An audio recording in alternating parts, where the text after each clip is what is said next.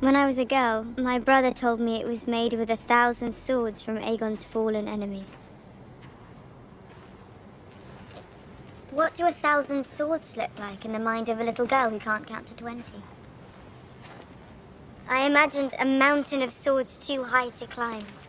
So many fallen enemies, you could only see the soles of Aegon's feet. I saw them executing Lannister prisoners in the street. They said they were acting on your orders. It was necessary. Necessary? Have you been down there? Have you seen children, little children burned? I tried to make peace with Cersei. She used their innocence as a weapon against me. She thought it would cripple me. And Tyrion? He conspired behind my back with my enemies.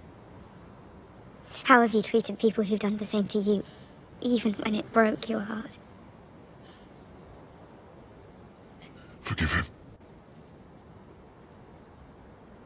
I can't. You can't. You can forgive all of them. Make them see they made a mistake. Make them understand.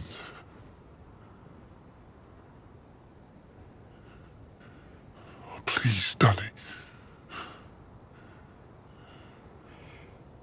We can't hide behind small mercies.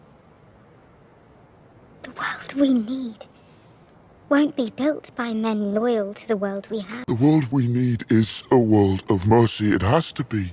And it will be. It's not easy to see something that's never been before. A good world. How'd you know?